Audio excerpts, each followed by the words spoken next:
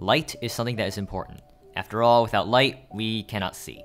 In Terraria, the most common way to create light is with a torch, especially in the early game. If you didn't know, torches have a varying level of brightness, which can easily be seen in retro lighting mode. If you want to know more about torches, I got a video about that.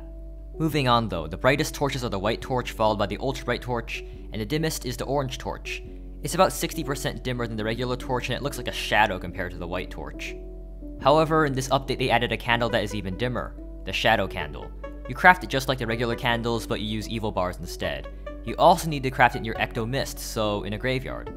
Its intended purpose is to allow mobs to spawn in towns or in your NPCs, which is helpful for setting up farms in your towns or in the case you don't want any NPC interference. Altogether, a useful item for quality of life and a very welcome addition to the game. But does it glow? Looking at the sprite or holding it anywhere outside of a cave, you'll be forgiven for thinking it doesn't glow at all. But they did make it glow. Very, very slightly. Here's a regular candle. Here's the dim orange torch. Dim, huh? Well, here's the shadow candle. Yeah, pretty dim.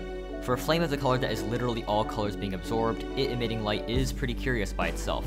The dim flame is much less noticeable in color mode, which most all of us play on since the lighting engine does smooth out the lighting a lot more. It is still pretty dim though.